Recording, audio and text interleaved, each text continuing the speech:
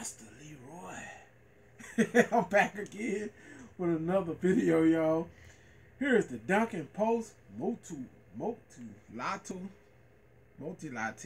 Dunkin Donuts made with coffee. Who's the master, Leroy? I can't hear you, Leroy. Alright. Show up. Who's the master, Leroy? Alright guys, this is Dunkin Mocha Latte Dunkin Post coffee cereal. I had these a while. Now just getting around to trying them out and see how they taste. I'm on a different camera this time.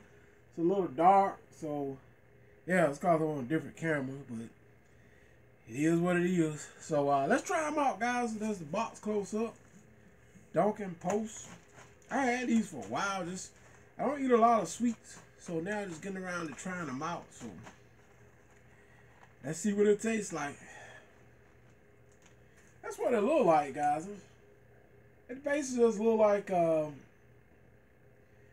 chocolate cereal with little bites of marshmallows in there. So here we go.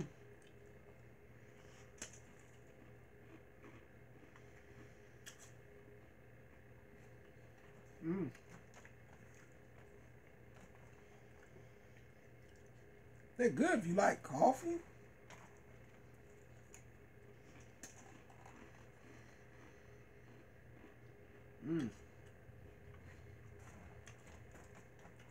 Me personally,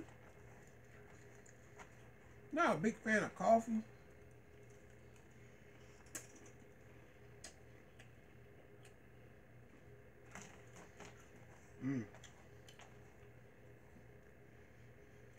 I could eat them, but we'll make a habit out of them.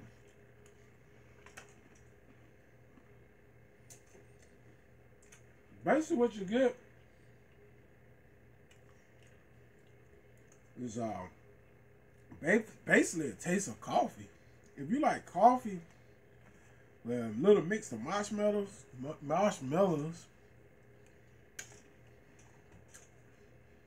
not bad. Not bad at all. But I will say, you must like coffee. You know, if you're the type of person who don't like coffee, then you probably won't like these cereal. That's the best way to put it. Because whatever it is, it said made with Dunkin coffee, so it's made with real coffee. So if you're not a fan of coffee, you ain't gonna like these. I will say that.